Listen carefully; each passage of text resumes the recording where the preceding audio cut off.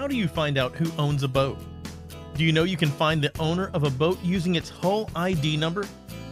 Maybe you found a lost or abandoned boat, or you'd like to speak with a current owner of a boat.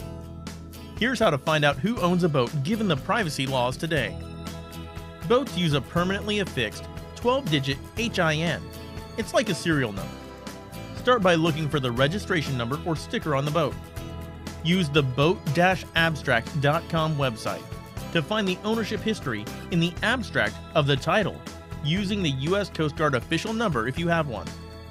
Run the boat-alert.com report using the HIN. Post a notice at the site or marina where the boat is located. Use Facebook Lost and Found groups.